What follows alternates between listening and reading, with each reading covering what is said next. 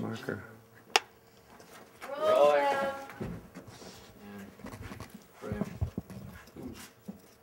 Okay, very quiet, very still. And settling and action. So the other day, I go to this Clucky Chicken. It's this place where these So the other day, I go to this Clucky Chicken. It's this place where the people who work with there wear these, like, dorky chicken paper hats or something. Sorry, I'm tired. I'll do that again.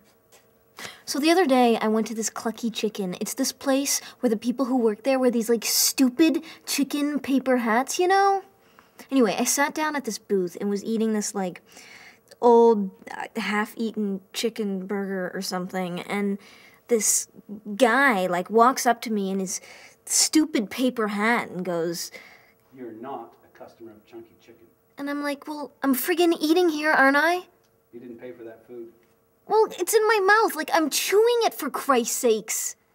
Did you or did you not pay money for that food? And he just stands there, you know, with his friggin' stupid tray and his stupid paper hat until...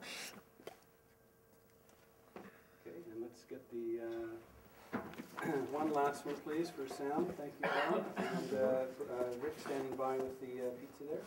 So rolling. And be still, everyone. Action. Okay, so the other day, I went to Clucky Chicken, all right? And it's this place where the people who work there wear these, like, stupid chicken paper hats. Like, people with no reason to live or whatever. Anyway, so I sat down at this booth and was eating this, like, I don't know, half-eaten chicken burger or something. And this guy walks up to me in his, like, stupid paper hat and goes, "You're not a customer of Chunky Chicken." And I'm like, I'm friggin' eating here, aren't I?